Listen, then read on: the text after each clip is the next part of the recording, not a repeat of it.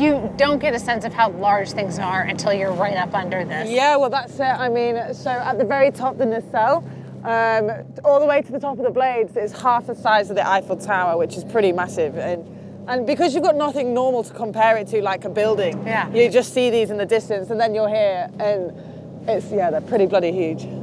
Translation, they're nearly 600 feet high with spinning fiberglass blades, roughly the length of the world's largest passenger jet. Each blade weighs almost 30 tons. The turbines are partially assembled on shore, then shipped out to sea, where each blade is attached with surgical precision to the top of the turbine. Every angle has to be perfect to generate maximum power.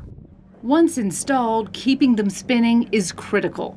Offshore wind engineers say one revolution can power one home in the UK for 24 hours.